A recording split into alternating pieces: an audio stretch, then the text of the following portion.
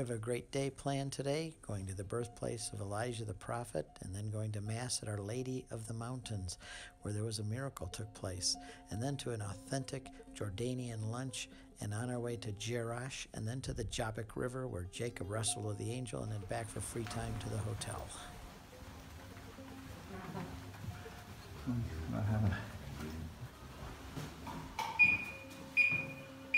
You push the button on the outside here for your floor. No buttons inside the elevator. Down we go for breakfast.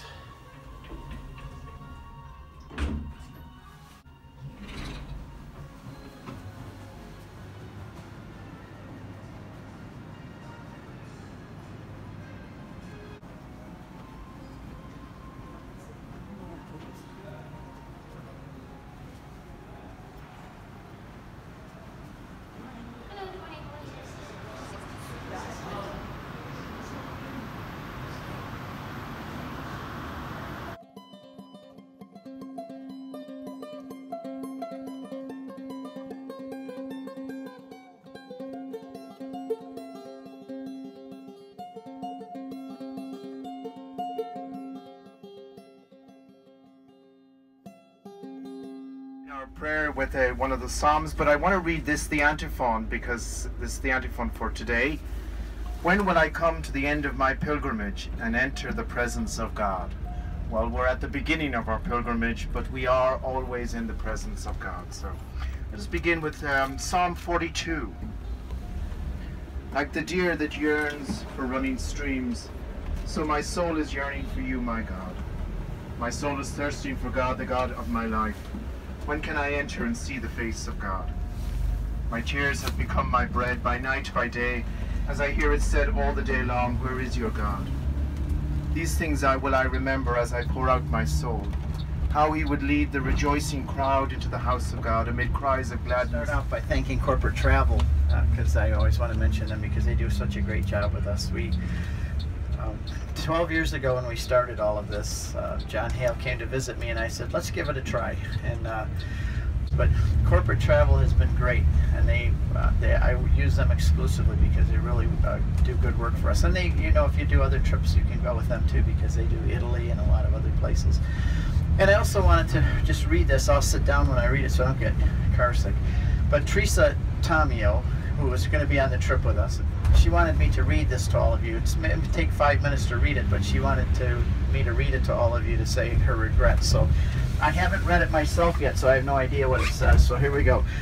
Hello, folks. Well, as the saying goes, if you want to make God laugh, make your own plans. This is the first time in all the years I've been working with my dear friends Janet and Steve in Corporate Travel that I actually had to cancel my involvement in a pilgrimage. And to say that I'm heartbroken about it is a huge understatement.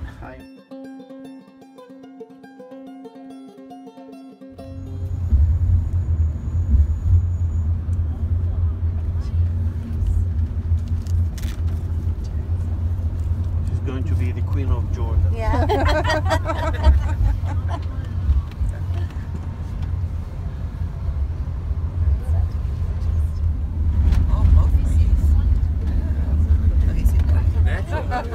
You see, it's more beautiful on women. Sorry.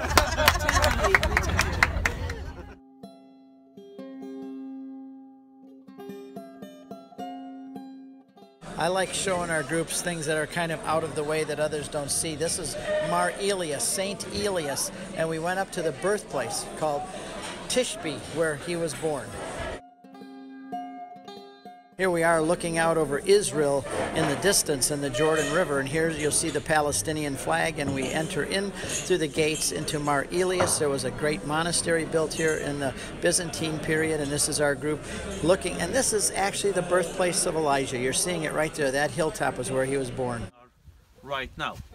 Now, we see mosaics. This and also is a church from the Byzantine times to acknowledge Saint Elias, or Elijah, who was born here. This is the area of Tishbe, and in 1 Kings chapter 17 verse 1 it says Elijah the Tishbite from the settlements in Gilead. These are the mountains of Gilead here, and this is where Elijah the prophet was born. We're looking across into Israel. On the far side over there, those are the mountains of Samaria. Right there, the mountains of Samaria in Israel. And Elisha was born right over there in a city called Abel Meholah. So here we are, showing our group the birthplace and the Church of St. Elias here in northern Jordan. The River Jordan, which comes from the north to the Last month south. of my life, writing the script for our next movie on Elijah and Elisha. I have to call him Elisha because in the movie to say Elijah and Elisha sounds too close. So, but Elijah and Elisha. And so when I look at studying the archaeology and the dictionaries and so on, there's pretty much no question this is Tishbe, the place of Elijah's birth. And I'm going to read from 1 Kings chapter 17 where he's first introduced in the Bible. It says, "Now Elijah the Tishbite," guess why they call him that? Because he's born in Tishbe, the Tishbite, who was with the settlers in Gilead. So Elijah stands up, born here, looking out over Israel. He goes into the mountains of Samaria. See those mountains there? Those are the mountains of Samaria. That's where Janet and I are going to be filming here and there in June. We're coming back for 2 weeks with Eli, so we're going to be filming the whole story of Elijah and Elisha. Too hot. Yeah, I know. But he went from here over to the mountains of Samaria, and he said to Ahab, because you are denying Yahweh, the God of Israel, there's going to be no rain until I say so. Now, but who's he to say so? Isn't Baal the one who's in charge of rain? Century AD by the Muslims against the Crusaders. So Mar Elias mountain is a part of Ajloon district. After driving through Anjaro, we come to the outskirts of the city, about in a remote area, and there's a church and a monastery here called Our Lady of the Mountain. Tradition says the Holy Family stayed here once. We get off the bus and we go into the church, which is also a monastery, an orphanage, and a school, and it's a quaint little area off the side streets. And a miracle took place here in 2010. This statue that you see here of Mary began to weep drops of human blood, and it was tested and confirmed that it really was blood. And beautiful mosaics of the birth of Mary and of Jesus, then the life of Christ and his ministry, and then the passion of Christ and his resurrection, and then the end times. This is the Trinity in heaven and Pentecost and Mary being made queen. And the Cairo priest, he's from Egypt, came and gave us a talk.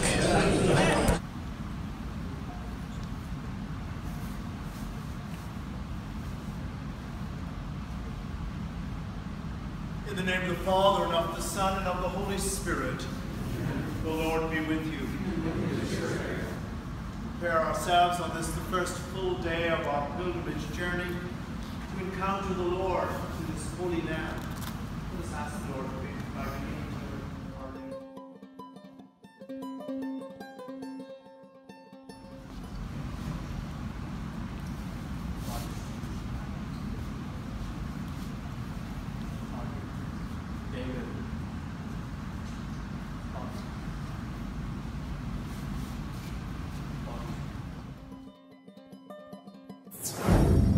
By now everyone's getting hungry, so we head through town to our restaurant you see here called the Artemis Restaurant.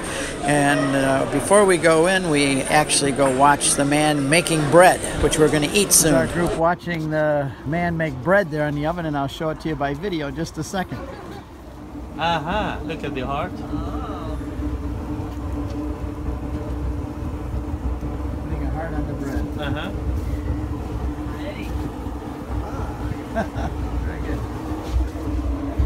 Oh, he slaps it on the top. It's like it, that's great. Did you see that? It slapped on the top. It's right there. Eduardo, yeah, but Hey!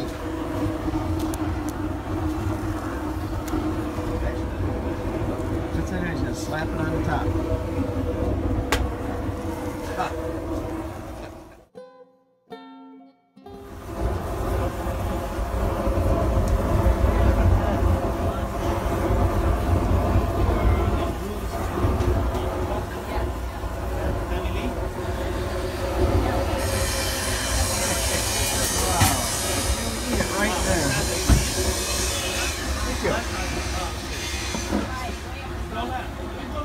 Oh, it's delicious. You don't get any bread fresher than that. Hi, Jay. Oh, sweet. Woo, woo. Tastes good, Okay. yeah. Shukran, thank you. Shukran.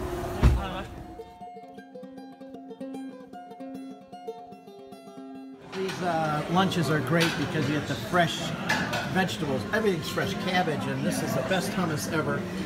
And beans and cabbage and tomatoes, cucumbers. Look at all the fresh foods. Rice, eggplant, and piles of chicken. Rice. This is like a, not sure, it's a cream of lamb, cauliflower, and pasta. And here's everybody enjoying their lunches.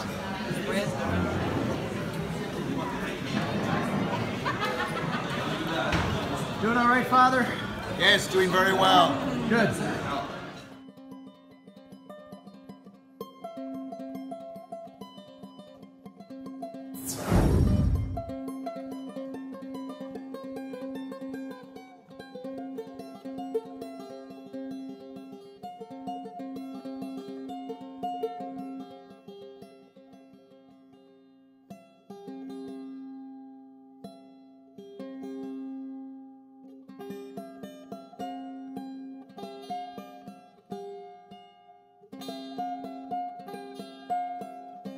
Greeks and Romans were pagan, and God destroyed this place. So that's the idea. And up till now, we have Muslim groups who never enter this place. They drive around, but they will not enter the city of Jerash. They will see it from outside.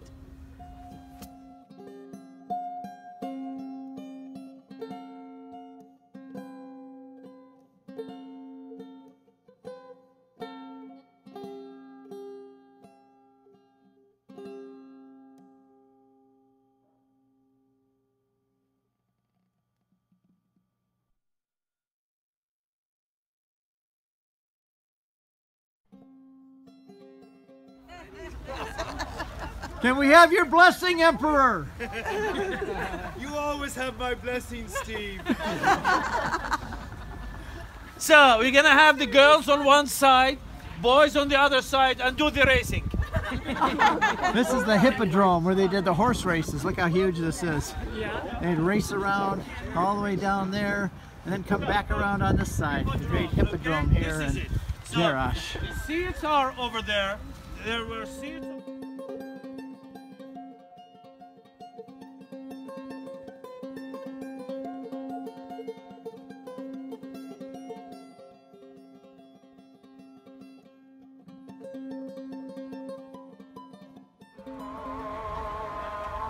And there you hear to the call to prayer, the afternoon call to prayer from the mosque.